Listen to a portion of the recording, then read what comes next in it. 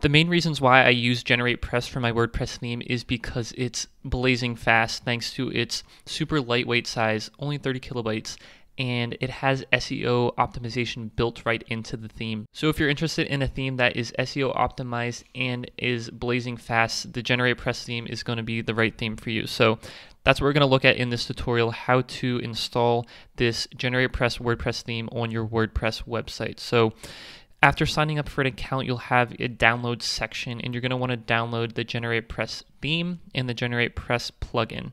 So you can do that from this page here. Go ahead and click download and go back to your account and download the plugin as well.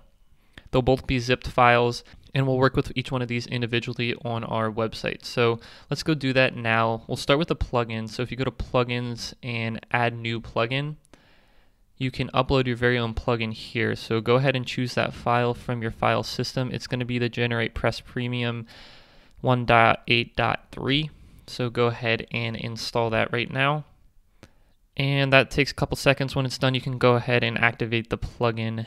And there's a couple configuration options that we want to take care of. So click on Configure.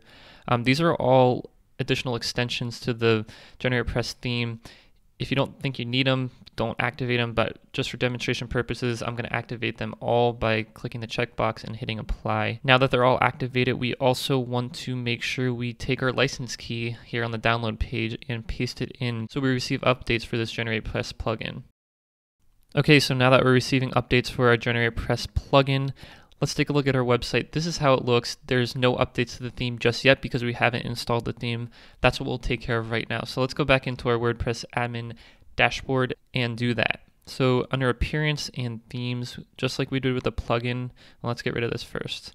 But yeah, up top here, there's an add new button and there's some default themes here. We're going to click on upload theme, choose the file. This time we're going to pick the GeneratePress 2.3 zip file and click on install now. This will take a moment or two. When it's done, you can return to the theme page, and this is where we're going to activate the plugin. So go ahead and click on activate, and you can customize right here, but we're going to do that in the next lesson. Let's just see how the theme changed since we installed and activated it. Looks a little bit different, but we got some work to do. In the next video, let's work on customizing this theme.